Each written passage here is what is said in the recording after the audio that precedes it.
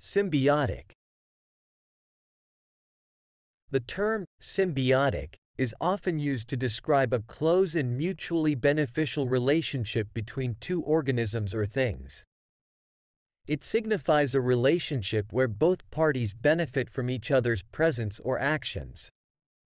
This word is derived from the Greek word sumbiosis, which means living together. In biology, symbiosis refers to the interaction between two different species that live in close proximity to each other. There are three types of symbiotic relationships: mutualism, commensalism, and parasitism. 1. Mutualism. In mutualistic symbiosis, both organisms involved benefit from the relationship. One classic example is the relationship between bees and flowers. Bees collect nectar from flowers while inadvertently transferring pollen from one flower to another, aiding in the flower's reproduction. The bees benefit by obtaining food, nectar, while the flowers benefit from the pollination process. 2. Commensalism. In commensalistic symbiosis, one organism benefits while the other is neither harmed nor benefited. An example is the relationship between cattle and cattle egrets. Cattle stir up insects as they move through fields, which attracts the egrets. The egrets feed on the insects, benefiting from an easily accessible food source, while the cattle are unaffected. 3.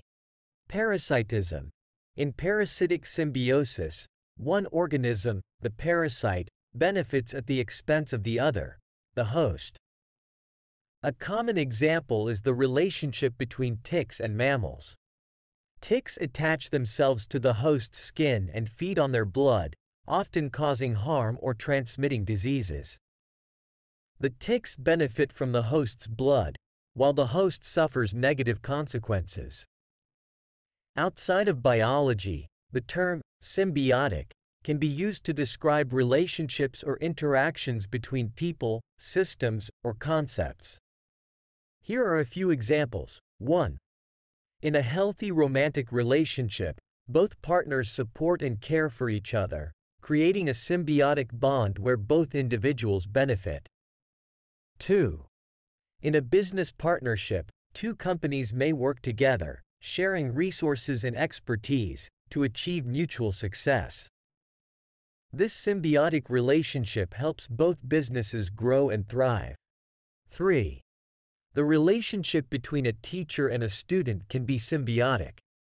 The teacher imparts knowledge and guidance, while the student brings enthusiasm and a desire to learn.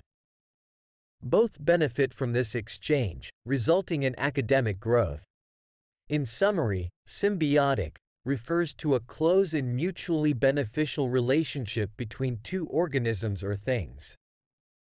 It is commonly used in the context of biology to describe different types of interactions between species.